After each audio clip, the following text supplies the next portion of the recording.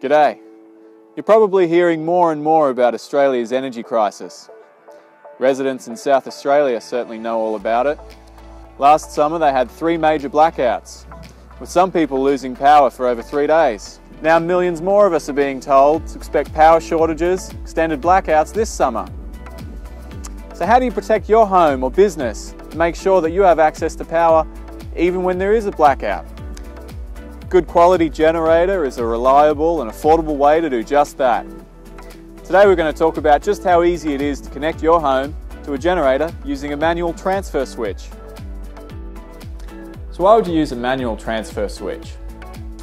Well, without one, if you've got a generator, you can always run an extension cord into the house and power portable lights, appliances, power boards and extension cords. But things can quickly become complicated and potentially dangerous with things lying around all over the place.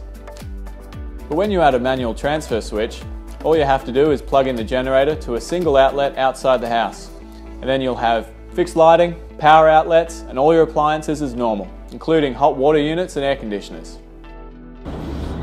Now Silvano here is the Sparky who hooked up this home in Whittlesea. Tell us, Silvano, how easy is it to set one of these up? It is very simple to install a manual transfer switch.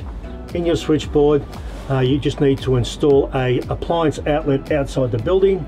When you lose power, your generator will be plugged into your appliance outlet.